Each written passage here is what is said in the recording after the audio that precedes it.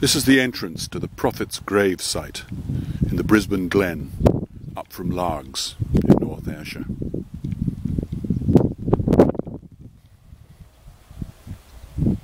Nearby is Middleton Farm. This is where some people from Largs came up because they were afraid of catching the plague that was affecting the area. Probably it was typhoid. They constructed basic housing here, temporary housing, hoping to survive the plague, move back down to Largs. The Reverend William Smith, who was only 28 when he died, had been their minister for around 3 years. We're talking of the year 1647, when the minister himself developed the plague, continued to minister to his flock for as long as he could. He then died and was buried near the Nodsdale River in the centre of the Brisbane Glen.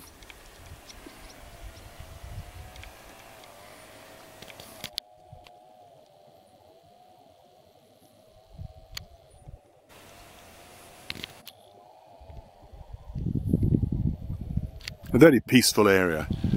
You can imagine that they thought they would be safe from the plague in this part of the world.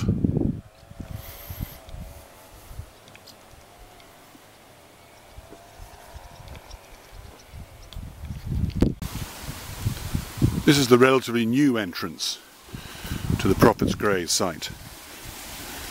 Previously the entrance was off the edge of Nodsdale Mill and through some plantations.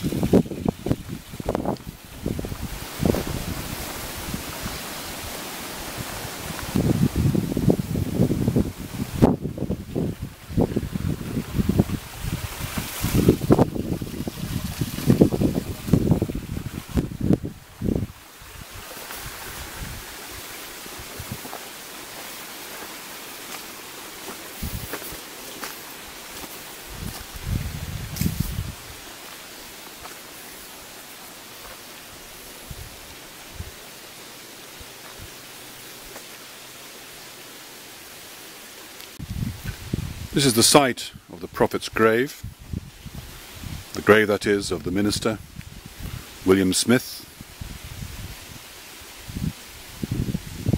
He was buried here in 1647.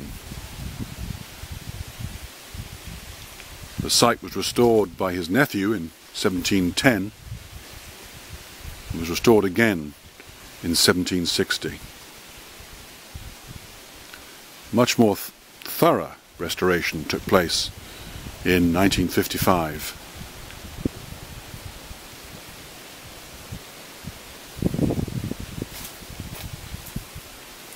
The brass plaque gives the details of the inscription on the stone. However, it seems that the copying has suffered from perhaps Chinese whispers.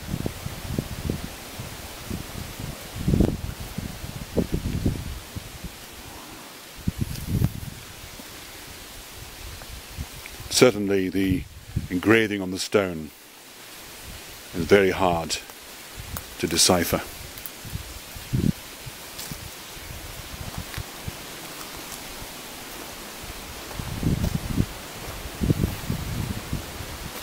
William Smith requested that he be buried here close to Middleton, where he had caught the pestilence, where he had developed the plague.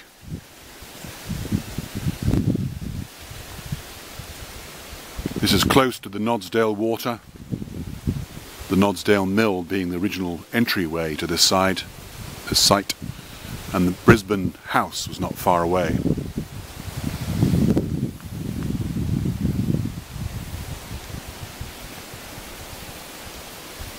The reason why he was known as the Prophet, something perhaps he might not have approved of, was that upon his deathbed, he stated that if 2 holly trees were planted above his grave, as long as they did not touch, then the Largs area would be free from the plague. Whether he was specific to typhoid, but certainly cholera struck the area at least twice around about the 1830s. And now the holly trees are very much intertwined.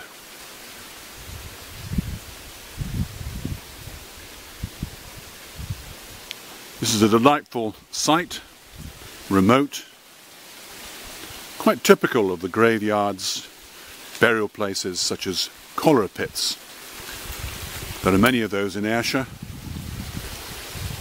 It was the practice to bury people, sometimes large numbers, such as 40 people in a cholera pit at Bar Mill, 600 in a pit in Stevenson, 400 in Kilmarnock, 120 near Spears. They were buried in these remote locations